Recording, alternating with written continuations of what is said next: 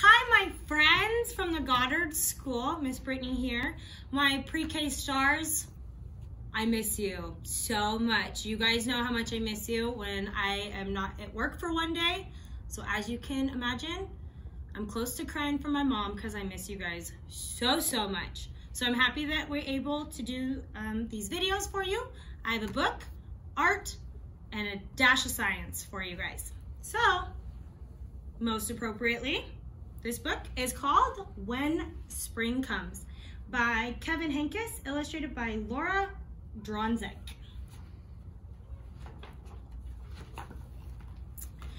Before spring comes, the trees look like black sticks against the sky. I'm sure you could look outside right now and see a couple of those. But if you wait, spring will bring leaves and blossoms. If you wait, spring will make the leftover mounds of snow smaller and smaller until suddenly they're gone. Before spring comes, the grass is brown. But if you wait, spring will turn it green and add little flowers. Ooh, special page for us. If you wait, our Ollie the egg will turn into a bird. And the seed will start growing the most beautiful flowers. Spring comes with sun, and it comes with rain, and more rain, and more rain. Do you like the mud? Do you like puddles? I hope you like umbrellas. Before spring comes, the garden is just dirt and empty. But if you wait, spring will push green shoots through the dirt and fill up the garden. And spring will call out the pussy willows and new kittens too. Spring can come quickly or slowly. It changes its mind a lot. But when spring finally is here to stay, you will know it. There will be buds and bees and boots and bubbles. There will be worms and wings and wind and wheels. Wind for flight, kite flying, and wheels for bike riding. You will feel it, you will smell it, and you will hear it. When spring is here to stay, you might think you are done waiting.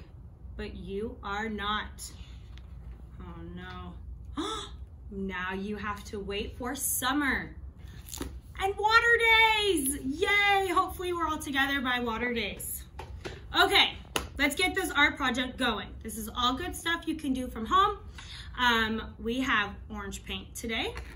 We have a couple different types of scissors, glue, coloring utensils. We're going to make our garden today. I chose orange for a very good vegetable that helps you see. Can you tell me what vegetable that is? Carrots. You were right. So you'll take your paper, blank paper first. You will draw your dirt. Dirt is brown. Draw your dirt.